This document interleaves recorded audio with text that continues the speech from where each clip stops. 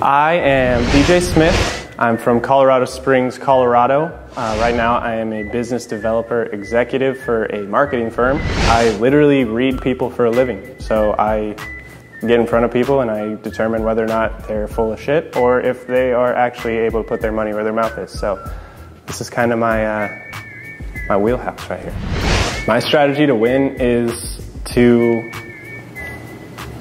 kind of be able to have an ear to everything, every conversation. I know that sounds like impossible, but at the same time, as long as you can foster some trust with people and they feel good letting you know where their vote's going to go that night, then you can plan accordingly. You can, put your vote where you need it to go, throw it if you need to.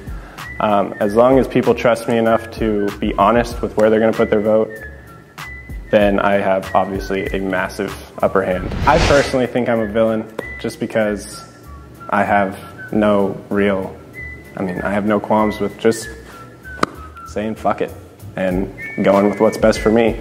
I feel like a hero in this kind of game is someone who, picks a group of people and gets them to where he says they were gonna get them, and then it's all free for all, but fuck that.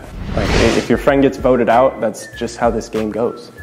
I get so frustrated when people think that, oh my gosh, you voted my friend out, you must be coming after me. Well, probably. When I get back in the corner, I would say that I just throw all caution to the wind. Any card I have, I'll play it.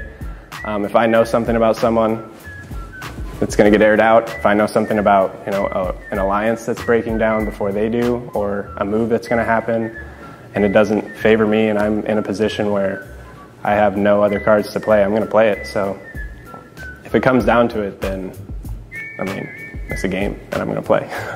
So my biggest threat in this game, someone who can persuade people with logic. I'm an emotional debater. I put, everything into it, but when someone can really attack with just solid logic and reasoning, then it kind of puts me in a corner. So someone who's just way smarter than me is a big threat to me in this game.